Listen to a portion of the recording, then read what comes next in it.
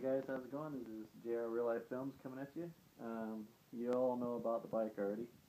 So I bought a couple of goodies and I ordered some. And I was going to show you what I got. And in the next coming videos I'll show installations on how to install these things. So for now I'll just show you what I got. Alright.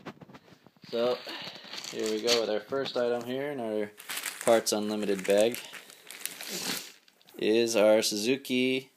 This basically goes on the gas tank, as most y'all riders know, and this protects your gas tank from scratches from your belt buckle or your zipper on your jacket and stuff like that. So that'll be going on. That's pretty easy, do-it-yourselfer. I was telling you before in the other video I wanted to get rid of that license plate and put on the fender eliminator kit. I got a lot of Yoshimura stuff ordered, but this is only some of it coming in right now, so I got one right now. Alright, and let's see what else we got in this bag here. Got some Yoshimura. These are the bar ends right here.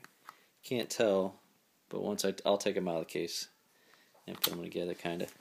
And these are my HID lights for the headlights. So one of them's the high beam, one's the low beam. I'll show you how to do those. And for now, I have these. These are my frame protectors, or chassis protectors. These are the frame sliders, okay? And I will probably attempt to do this myself, but I might end up just paying them to do it, because I really am nervous about cutting holes in the side of my frame. So, yeah, we'll see. I might do a video, maybe.